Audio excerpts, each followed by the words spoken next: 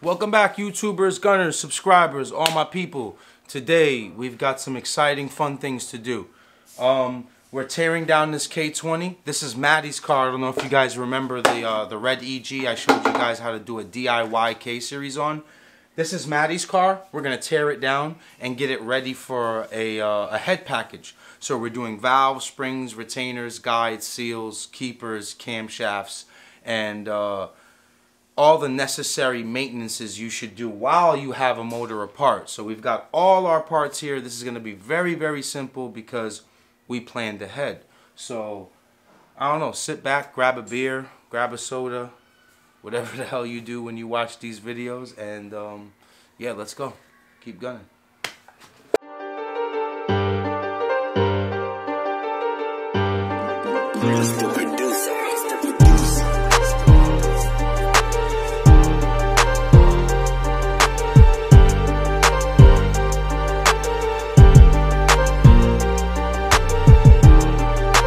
Okay, boys, so the first thing I'm going to do now is remove the water pump. Just get that out of the way before actually getting to the oil part.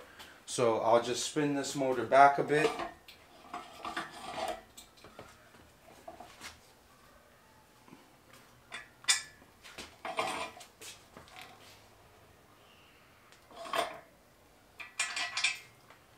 And then we'll work on that. So what we want to do is just remove the entire coolant system. So we've got 414s. Grab the 1/2 inch here. This guy here.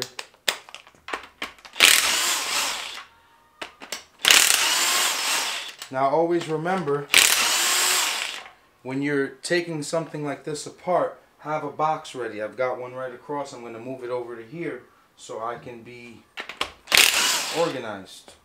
Because when we put it back, we shouldn't be looking for any bolts. I got my box here.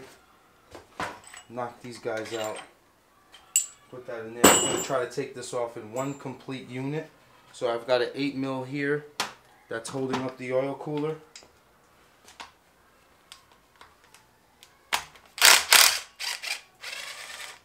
Don't want to lose this. This is a K20 A2. Push that to the side. This is ready to come out. Take off the 10 on the top here. So you got 2 10s that run across on this housing here where you put your radiator hose. And I still have the 8 on. I'll move my sockets here. Yeah, man, you just take your time. It's fairly easy. The reason you guys didn't see any progress on Maddie's car was his VTC on the exhaust cam gear it doesn't move. It was locked up. So when Jamie tried to tune it, he really couldn't get anything done. So we decided, since we're going to take it apart, we might as well do a head package. So just more unbolting 10s and 12s. Then we've got some stuff here. I believe this is a 13. I don't know why it's a 13. Nope, it was a 12. Alright, we got one bolt holding this up. And that's it. We are completely out. This is loose. I'm going to move this guy here.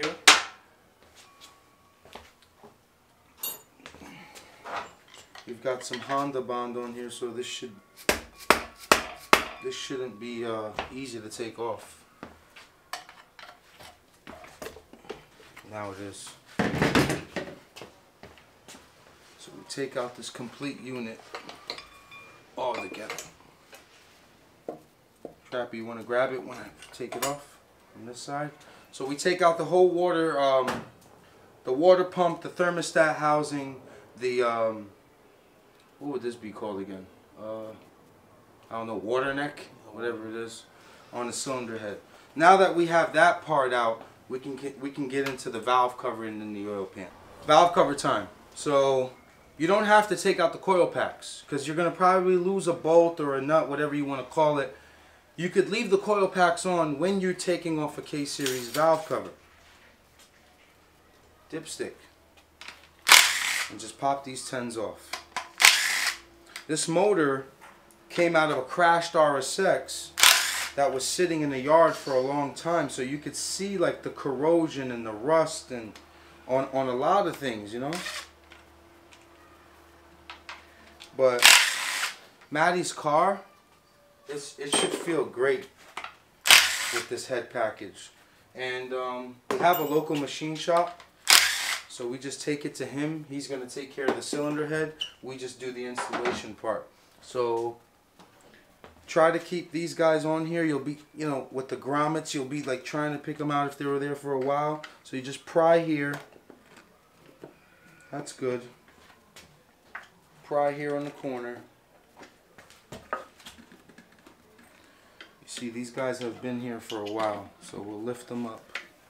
We'll take these valve cover grommets off.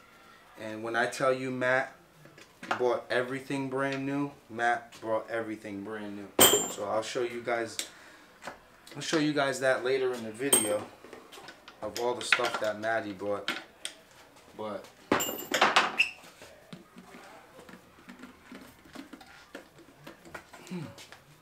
oof, a Honda bomb been on there for a while, boys.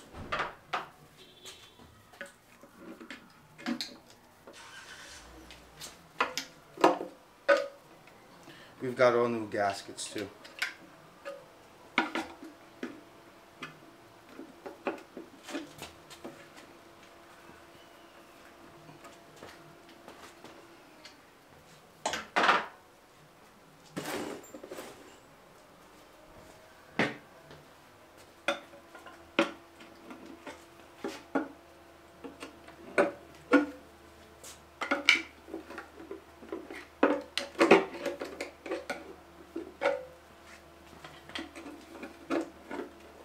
This might be the longest valve cover removal ever on YouTube.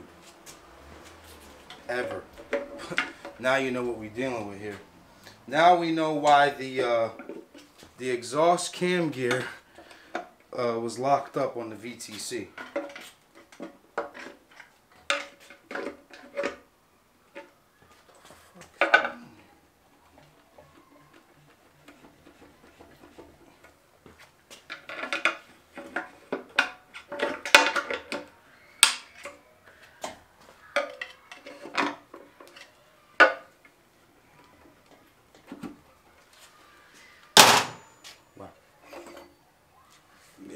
This has been on here forever. Look at that corrosion in there.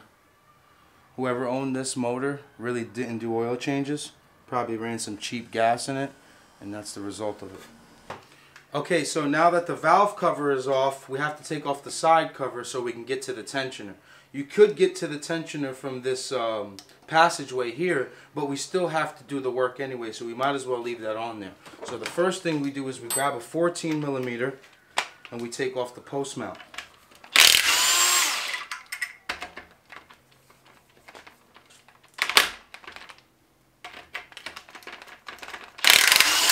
Everything's really corroded on this motor, man. This motor wasn't really put. This really wasn't. This motor was not taken care of. It really wasn't. Sad.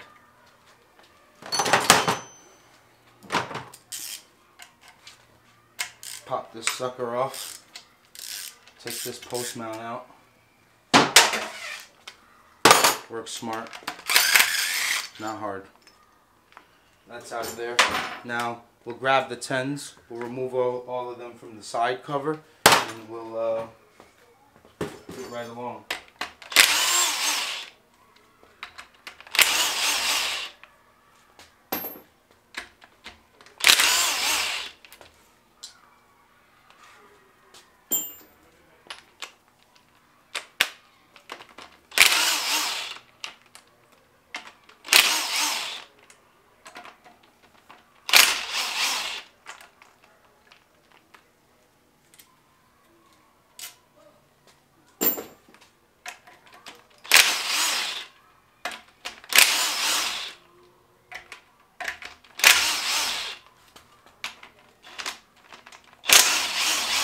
I want to show you something about these 10s on the bottom, the complete bottom, right?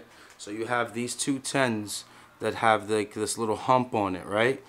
These always go at the bottom of the cover because that's what lines up the cover instead of these. These are the ones that actually go on the side, but these with the hump are always installed first because they center the cover. Okay, now so all of our 10s are removed. The crank pulley is removed with the keyway. It was a little bit of a struggle, but we got it out. Actually, it wasn't even that bad. I tightened, loosened, tightened, and it came out. This VTC sensor is out of here too. We got one brand new. And that's it. Pop this sucker in there. Come off of the exhaust cam gear. Or I'm sorry, I messed up. The intake cam gear VTC, it was locked, not the exhaust. I apologize.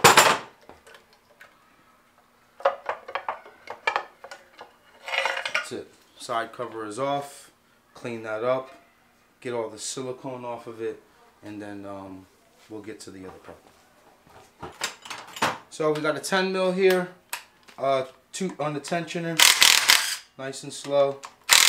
Take one side completely out, and then release this guy. That's it, nice and slow. That's gone. Take our crank positioning gear out, put that away, remove these two top 12, and then we can take the chain off completely. So we've got two 12s here, which we bought a new guide for. Put this in the valve cover so we don't lose it. Take our chain off. We're not using this chain anymore. We bought a brand new chain. So that's out of there. And that's it. Remove these 3 10s on the guide, because he bought new guides also. Maddie got money. Hold that here. Remove it. Keep that 10 there. Take it back out. Go here. Still good. We've got, I think this is a 9 hex key. Sometimes the gun won't do it. Yep. Gun will not do it. Get our ratchet.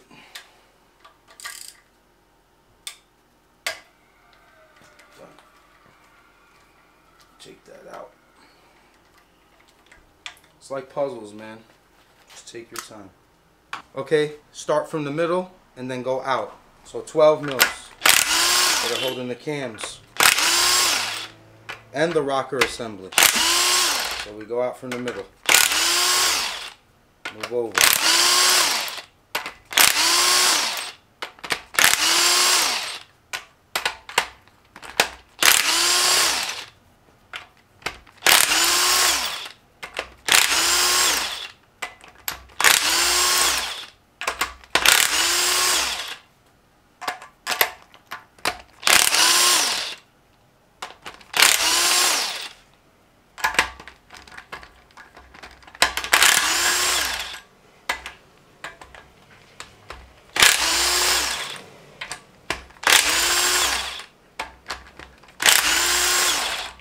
Okay, we're officially loose.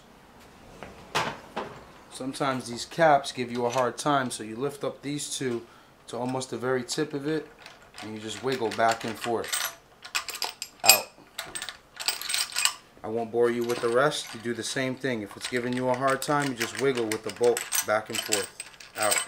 And they're all numbered, and the arrow always faces to the cam gears. So I'm looking at number 3, and there's an arrow facing to the cam gears.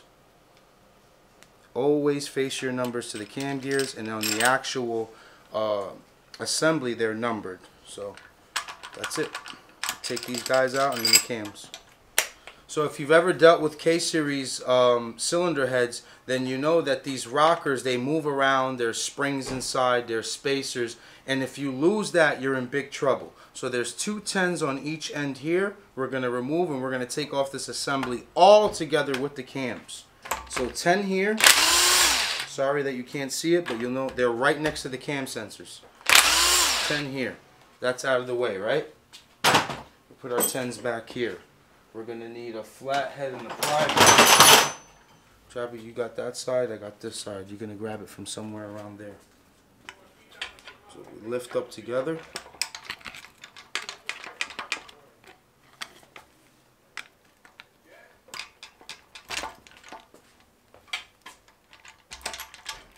Okay, it's ready to come out. I got it. Alright, so we hold it together.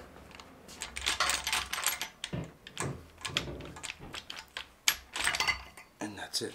It's completely out. You keep the assembly together so you lose absolutely nothing.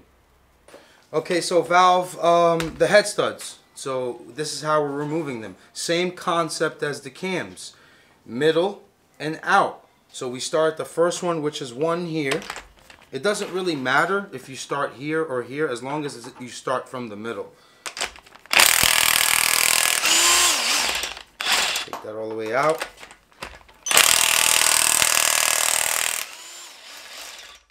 Move up over here. Move over here.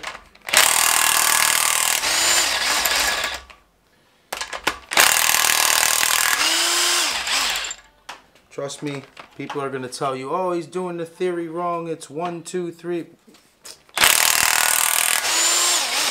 Okay, buddy.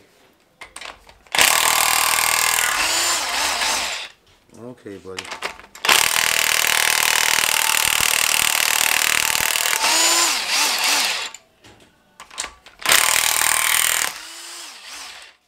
And our cylinder head is about to come off. That's it. So we're using head studs on this, so these are garbage. We're gonna throw these out. We never reuse stock ones. The ARP ones, you can get away with using them maybe twice or 3 times, depending on what the torque spec is. But the factory ones are definitely stretch. So we'll throw these guys out. We'll take the cylinder head off. So now that we have all our head studs off, obviously we're just gonna back and forth, nice and easy, and lift the head up. Just got to get it out of those dowel pins.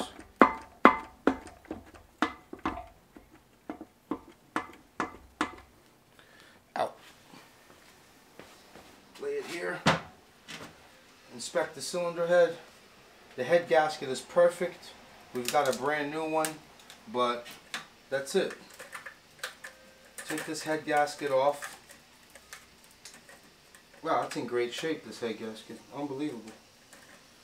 This dowel. I'm not messing around with that on the camera. The cylinder head is off.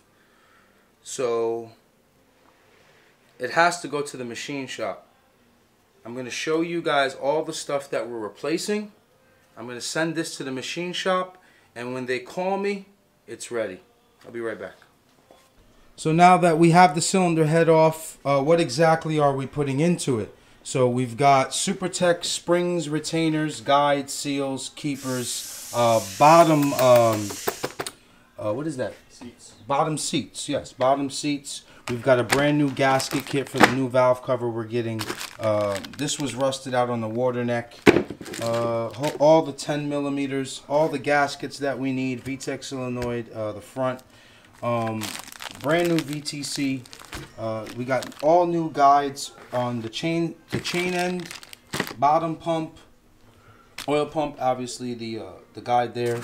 We've got a brand new tensioner from Honda, brand new oil chain, brand new timing chain, the other guide on the oil pump, brand new girdle, 5000 series Ferrera valves. In my opinion, the best valves in racing. Ferrera is, to me, second to none. Brand new Type S RSX oil pump.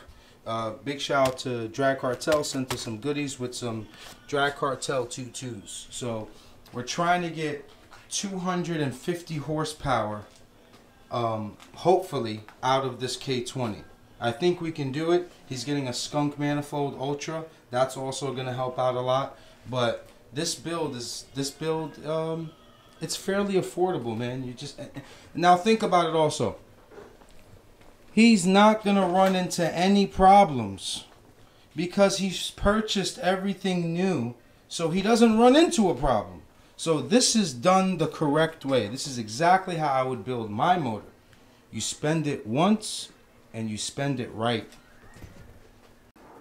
Alright boys, I'm gonna wrap this video up. I want to keep it contained. I don't want too much information. This will be a great way to teach someone how to take apart a cylinder head on a K-Series, right? We could just send this link out and be like, hey, look at these directions. He tried to explain it as the best as he could. Yeah, we're going to knock this build out right here.